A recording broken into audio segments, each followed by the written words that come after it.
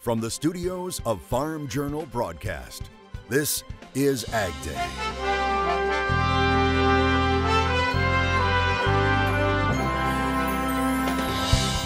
Coming up on AgDay, the changing face of the dairy industry. I would say the next 4 to 5 years we're going to see huge changes. Probably changes we haven't seen in over 1,000 years. See what may drive the dairy farm of the future. A new push to get USMCA done before the end of the year, as an apparent olive branch is extended in the trade war with China. I call it good mood music, yeah. AgDay, presented by the Chevy Silverado and the all-new Silverado HD, the strongest, most advanced family of Silverados ever. Good morning, I'm Clinton Griffiths. Soybean futures making gains to end last week after China's finance ministry announced Beijing is waiving some tariff hikes on U.S. soybeans and pork while the two sides continue to negotiate a trade deal. China originally promising in September to lift the tariffs, but no details were released. Now, the finance ministry saying Beijing is carrying out the exclusion but giving no details. The action is being seen as a goodwill gesture by China. Exemptions for pork are likely to be in higher demand since there are less than 2 months until China's Lunar New Year holiday, which is the country's peak consumption period. White House Economic Advisor Larry Kudlow weighing in. We're going to just take that day at a time. Talks around the clock right now. We are close. We're not quite there yet. The president has characterized these talks as constructive. And I don't want to make any forecasts about any dates. There's no arbitrary deadlines, never has been. Larry, the Chinese are saying that they're going to implement some tariff waivers. I saw that on soybeans and pork. Should we take that as an encouraging signal from Beijing? Yeah, I call it good mood music. Yeah, I appreciate it very much. President Trump continuing to say talks with China are moving along well. The question remains whether President Trump will impose additional tariffs scheduled to go into effect December 15th. Well, we'll have to see. But right now we're moving along. We're not discussing that, but we are having very major discussions. On December 15th, something could happen, but we are not discussing that yet. We're having very good discussions with China, however.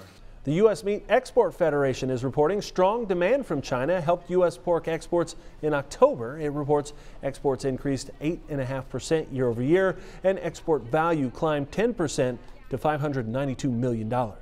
And there's more upbeat talk when it comes to the new U.S.-Mexico-Canada agreement. Democratic House Speaker Nancy Pelosi saying the agreement will be passed by Congress when, quote, we have the language with enforcement in it, end quote. Pelosi telling CNN she's optimistic the deal will get done before Congress leaves for holiday recess later this month. You'll remember earlier this month, Pelosi stated it may not get done until next year. Republican members of the Texas congressional delegation holding a news conference pushing for passage. We have worked together as a delegation to create bipartisan support for this agreement and to pass it out of the House and Congress this year. Every former Secretary of Ag has signed on to getting this done. Every Republican governor in our country has said get this done. We've had over 1,000 trade organizations directly related to agriculture have said get this deal done. So agriculture gets a big win if we were to get USMCA done and done quickly. With the backing of labor unions, Pelosi has insisted on changes that ensure improved labor and environmental standards are enforced. Changes to the Waters of the U.S. rule are now at the White House. The EPA sending the final rule over for review. The EPA publishing the proposed rule in February, now saying the final rule was developed after reviewing public comments on the proposal. The Trump administration saying removal of the old rule would provide regulatory certainty for farmers and landowners. Now, under the proposal, traditional navigable waterways will remain federally regulated, but tributaries, ditches, lakes, ponds, and wetlands will only be federally regulated if they pour into a traditional navigable waterway in a typical year. The new WOTUS rule specifically excludes groundwater, prior converted cropland, water control features, and fields like cranberry bogs flooded for harvest. The agency is now targeting January to release that final rule. Some interesting new numbers when it comes to beef production here in the U.S. over the last 50 years. USDA researchers saying production has increased by 25%. That's even while the number of cattle for beef has decreased by 6%. Researchers creating this graphic showing beef production in blue, numbers of cattle in orange, and the average weights in gray, and you can see the trend. The decline in the number of cattle has been more than countered by an increase in cattle weights. That increase more than 30%. Now, experts say changes in breeding practices have produced heifers and steers with higher growth rates and higher feed conversion efficiencies in pastures and feedlots. And with that in mind, USDA is forecasting beef production to reach record levels this year and next year. Continuing our look at the dairy industry and the changes being made to try and bring more people back to the dairy aisle, Farm Journal's Tyne Morgan shows us the changes that are taking place right in the milking parlor. As consumers' tastes change, so is the world of dairy. I would say the next 4 to 5 years we're going to see huge changes.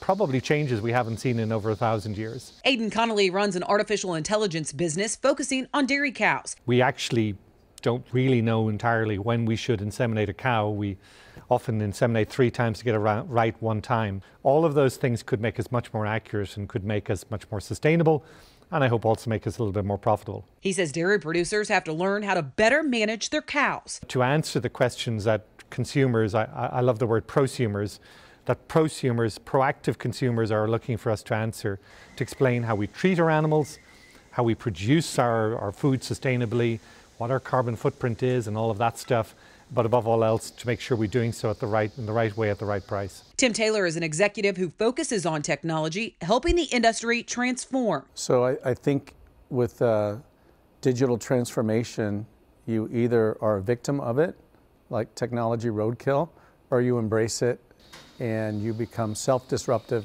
which is transformative. And I think that not only dairies need to adopt technology in a collaborative sense, but the industry needs to adopt collaboration through technology in order to get more efficient and more factful so that it can reach downstream to consumers. He says customers are curious how dairy farms are driving quality and transparency on the farm. The consumer wants to know, where's my product coming from? How was it made? What are the quality metrics? And they want to see it in transparency. So this transparency movement, driven by both sustainability and the power of the consumer through social media, is the biggest trend in the dairy industry. Connolly says if dairies don't embrace the change, they will become the taxis in a world of Uber or a movie store trying to fight Netflix. We're in a tremendous era of disruption, and to imagine food business will not be disrupted in the same way as every other business is very naive. But if you don't think differently, you will be disrupted, the business will be transformed, and you probably will be like the dinosaurs going out of business. Disruptions that will drive change as the dairy landscape continues to shake up. We hope you enjoyed the warmer temperatures over the weekend, because that very cold air Mike told you about last week is now starting to dip down out of Canada. Meteorologist Mike Hoffman joins us with an update. Mike. Yeah, that's right, Clinton. We're already seeing the jet stream dipping into the northern plains, and that's bringing a direct shot of Arctic air into the northern parts of the country. And that's going to be about a 2 or 3 day affair in most areas. It's also beginning to look and feel more like Christmas. Lance Hoffman in Salina, Kansas, showing off his Christmas lighting skills, saying in his Twitter post, quote, "I'm just hoping I made Clark Griswold proud. Certainly a lot of lights there, and the Grinch in the driver's seat is a nice touch." I'll have more on your forecast coming up in just a little while. It's hard to believe we're already nearing the end of the year. In today's analysis, we help you plan your end game. And later, KFC's own unique way of tempting your taste buds. And all you have to do is sit back and breathe easy.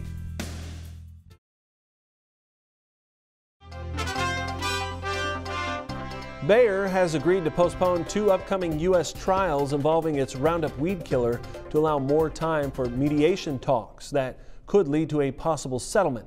Bloomberg reporting the 2 trials were scheduled to start next month in California. Other Roundup trials are still scheduled to begin next month. Bayer has lost 3 U.S. trials against plaintiffs who claim Roundup caused their cancer. However, Bayer is still appealing those verdicts and continuing to insist the product is safe. As of October, there were more than 42,000 plaintiffs suing the company over the product. A strong U.S. jobs report and the waiving of some tariffs on soybeans and pork by China helped fuel some gains to end last week. Let's see where we're starting things off this week from the CME. Today in the grain market, soybeans were firm. The traders are waiting for news on any kind of a trade deal. Just any headline at all is really what they're hoping for. So the market has really traded on both sides of unchanged, and maybe now it's just a little bit easier, though. Even if a deal does come, though, South American weather has improved and will definitely put a lid on any kind of significant rally. That being said, the market looks relatively strong right now. Traders are just like rolling their December positions into the 2020 contracts. And the holiday is kind of like stalled the markets from any kind of rally right now. Trade deal news is still really the focus here, but let's not forget that there's that big storm out there. And if the storm is here to stay, it could be very difficult to get the rest of the harvest in for corn and soybeans, and it will be springtime before we get that in. Have an end game for this year? Farm Journal Stein Morgan helps you find one in today's analysis. Here now with Matt Bennett of agmarket.net. Matt, as we close out 2019, looking at 2020, what should a producer's game plan be at this point when there is so much question mark still about 2019?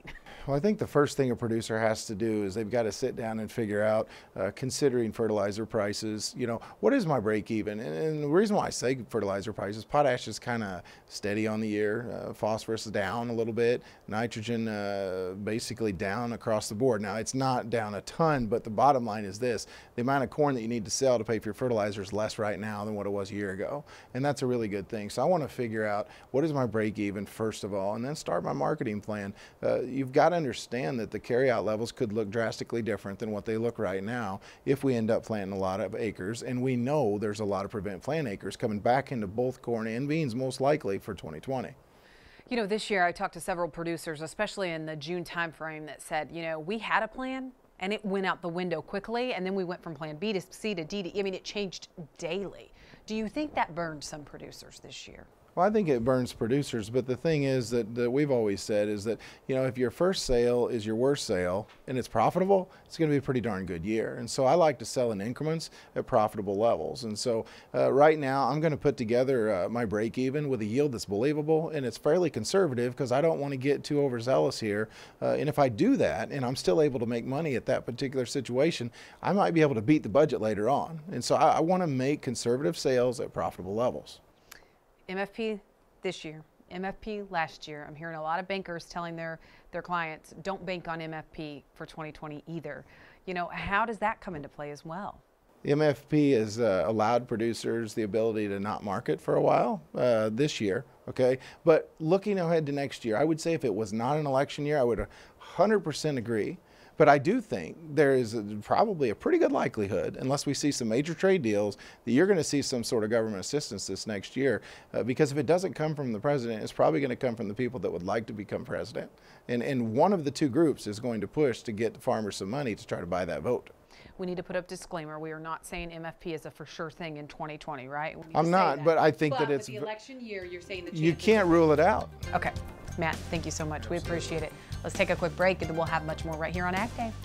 To contact Matt Bennett at Ag Market, call 844-4AG-MARKET or visit their website at www.agmarket.net. Join Andrew McRae for Farming the Countryside, a farmer-focused podcast that is all about production agriculture. Farming the Countryside is available wherever you listen to your favorite podcast and is brought to you by Nutrien Ag Solutions, the world's largest provider of crop inputs and services.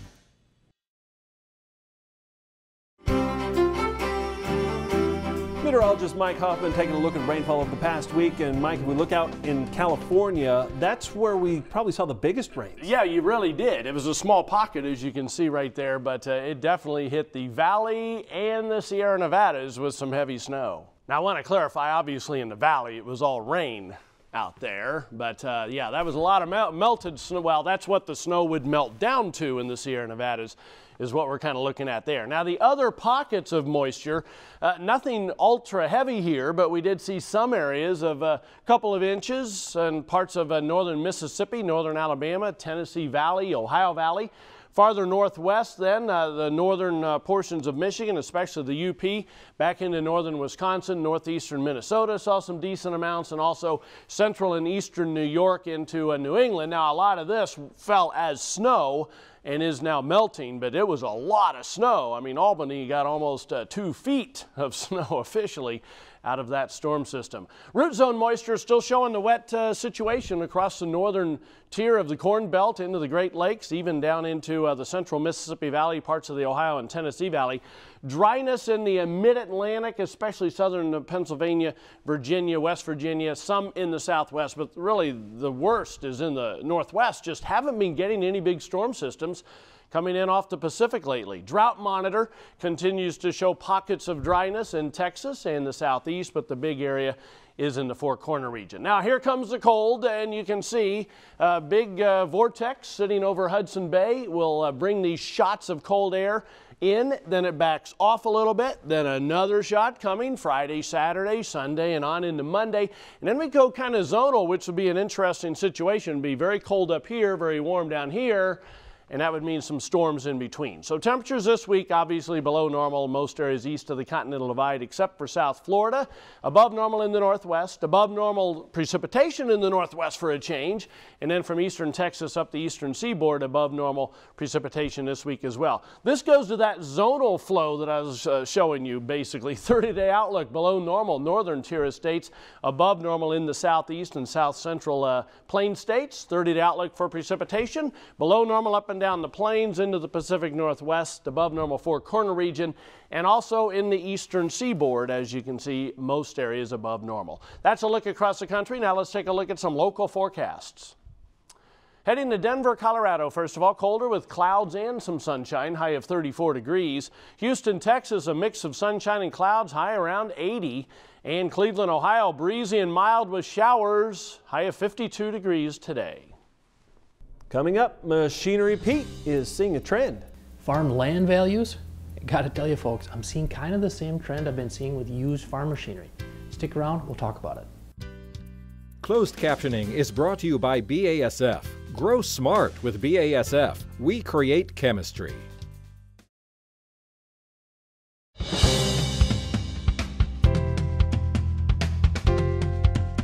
What do farmland values have to do with used farm equipment? Well, Machinery Pete says he's seeing a trend. I got to tell you folks, I'm kind of seeing the same trend with farm land values that I've been seeing the past couple years with used farm machinery. Basically, if it's a good piece of equipment in good condition or a good piece of ground, the buyer demand is strong, the dollars are there. Now conversely, if it's average condition, not the right piece of ground, values are sliding.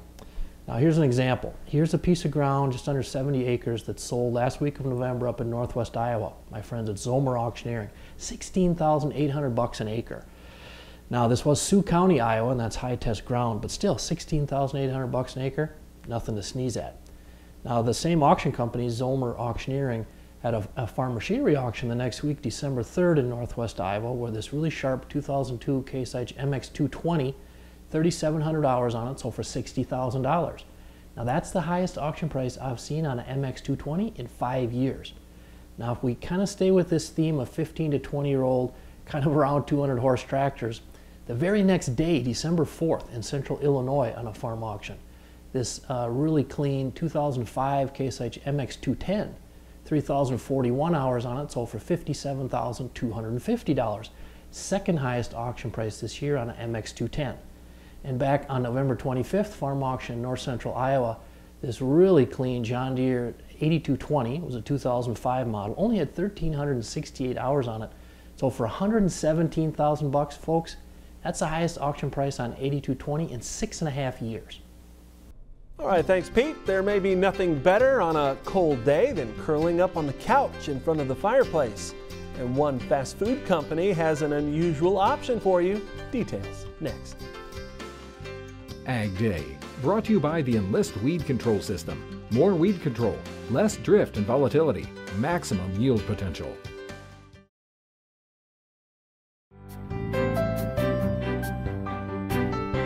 Do you love the smell of fried chicken? How would you like to smell that throughout your house?